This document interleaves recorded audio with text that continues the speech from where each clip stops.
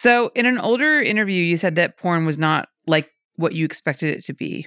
What were your expectations? Oh gosh. So the only thing that I think I had only watched porn like 2 or 3 times before getting in the industry. Mm-hmm. And I remember the first DVD, it was a guy that I was kind of talking to. My friends and I were like in his room, and he had a Zero Tolerance DVD.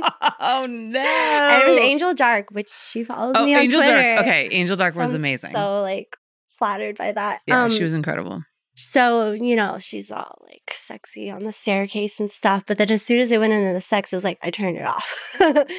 So there was that. And then there was another occasion where one of my best friends, their family member, oddly, but through blood, through marriage, but I guess it was Pornhub or something, one of those tube sites where some girl's like putting a champagne bottle up her ass or a football up her ass. And I'm like, oh my God, turn it off. I don't want to. Football? Yeah. Or was it a baseball bat? It was a football. It was a football. Okay. Do you remember who it was? Some amateur thing. Okay. I think I was a little traumatized. I was like, was it like a turn that junior up. Nerf football, or was it like a full size like standard? Yeah, okay. Big. So it was like a little like like half of it was like in there, like a kid's football. And I'm just like, what are we watching right now? I was not even 21 yet when I saw that. So those were the only times. Done.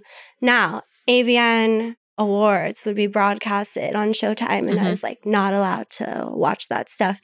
But I remember seeing it was one year where Jessie Jane was hosting, and I was like, oh my God, they're so pretty and they're so glamorous and everything.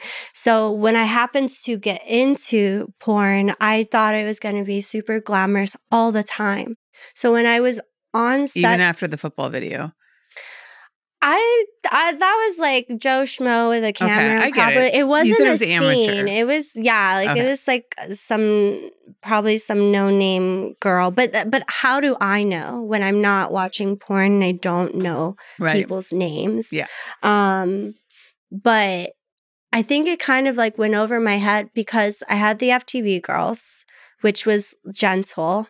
And then Miami was just like, it was kind of like party vibes, like, just like wilding out. And then with California, it was just more like glamorous. So then in California, when I didn't have more glamorous shoots, that's when I realized like, no, some houses are going to be a little grimy. Some crews are not going to give a fuck about you. And you need to bring your own shit, like, if you want to have a smooth shoot. And sometimes people are going to be in a bad mood, and you're just going to have to deal with it. I mean, the industry has changed a lot, and I'm not trying to badmouth anybody or anything, but there were different sets that just had different vibes. And I just learned that I'm not going to have a makeup artist every time. I'm not going to have a photographer that's going to care every time. I'm not going to have a beautiful location to shoot at every time. You're not going to get fed every time. You're not going to get fed every time. Yeah. Some sets, the cleanliness isn't like, not always going to be there. Yeah. So those were the reality checks for me. Like, hey, it's not glamorous all the time. And like, I think that was more where I just thought it was going to be glamorous all the time. Yeah. And it wasn't. No.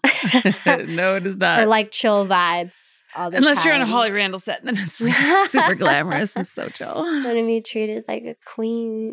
We do our best. We do our best.